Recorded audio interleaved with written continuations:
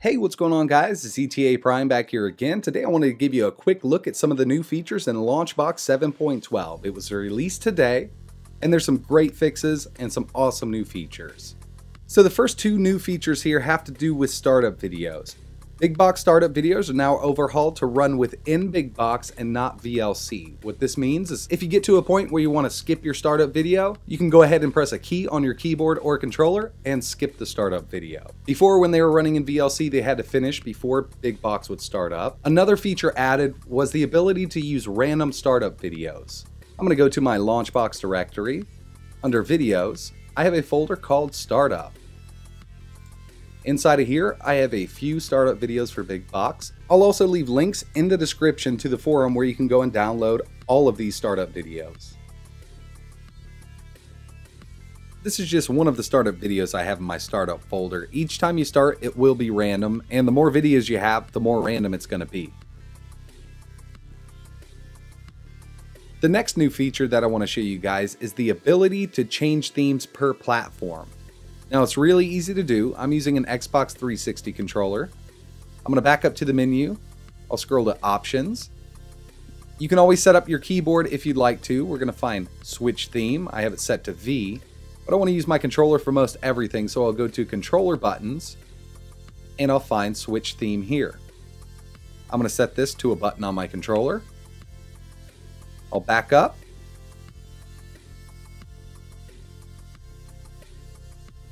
So I'm using the default theme for BigBox. I'm going to go into WonderSwan color. As you can see, it's default. If I press that hotkey I just set up, it'll bring up a menu. I want to change this to the Blade Runner theme just for WonderSwan. So now my WonderSwan platform is set to Blade Runner. I'll back up.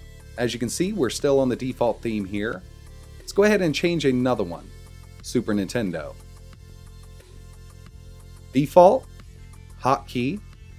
I'm going to set this to Classic Mini NES. Now I have a different theme for my SNES section.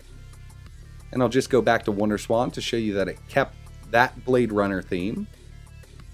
Really awesome new feature built into BigBox.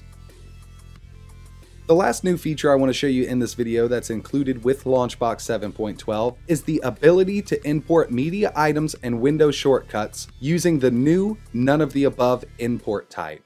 This feature is going to be really helpful for importing non-Steam games, Windows apps, movies, and other media. I'm going to go ahead and demo it here. I'll just close out my welcome screen. And Wolfenstein 2 was launched today. Really good game. If you haven't tried it, you got to give it a shot. I'm going to drop it right on here, and I'm going to click none of the above. Select platform for imported games.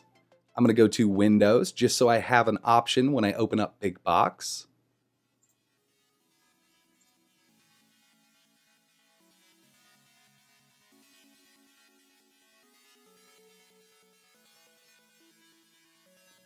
Now I have that game imported. I'll go to my Windows section, and I have Wolfenstein 2, The New Colossus right here. This makes it really easy to import things like movies, different types of media, and older games. So that's it for this video, guys. I just wanted to show you some of the new features built into version 7.12. There's also lots of improvements and lots of bug fixes. I'll leave a link to the changelog down below if you want to go ahead and read through it. There's a lot of stuff there. It'll definitely help you out in the end. We really appreciate you guys watching and hope you enjoy the new features that are built into LaunchBox. If you could, hit that like button and subscribe to the channel for more great news and content. Like always, thanks for watching.